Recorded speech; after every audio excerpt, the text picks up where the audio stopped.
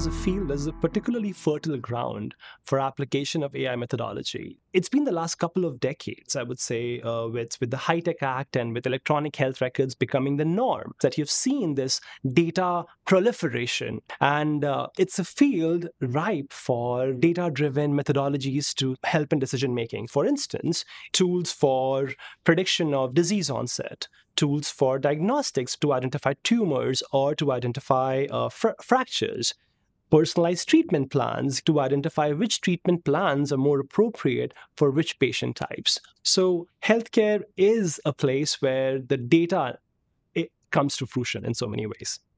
It is here. It is absolutely here. There have been studies which show how health systems have been using patient clinical and demographic and cost data to predict who is at the highest risk of healthcare. Then when is a patient most likely to get an adverse event happen in the operating room? You would see that's happening all the time, especially at advanced health systems in the country. Now, what's happening as we speak is collaboratives across institutions share data so that people can sort of identify things which work not just for one population, but for a generalizable population. Because this question of generalizability is an important one to answer. And that's what we are moving towards. My research centers around adapting and applying machine learning methods in healthcare, specifically from a causal perspective.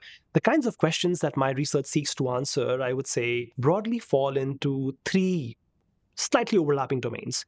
There would be the clinical domain, where some of the questions we're seeking to answer is, how can we quantify the effects of interventions in the operating room? And not just quantify the effects, but quantify differential effects, and then understand optimal treatment pathways for preventing, let's say, acute kidney injury for patients who are going on bypass. There could be interventions focused in the policy domain. How does access to Medicaid or different forms of insurance designs can affect patients' use of the healthcare system? And are there subgroups of the population which respond differently to these interventions? Then the third thing, which is a big part of my research agenda, is how do we apply machine learning methods for personalization in the behavioral science domain to design low-cost, scalable interventions aimed at making people choose healthier behaviors? And how can we, more importantly, of the array of potential strategies, identify which is the most effective to maximize their outcome that we are often interested in? There has been a lot of discussion about the challenges of applying AI or machine learning in healthcare. Are we perpetuating existing behavioral disparities which are not healthy, perhaps, right? But that's just because the data says, and that's what the algorithms are reflecting.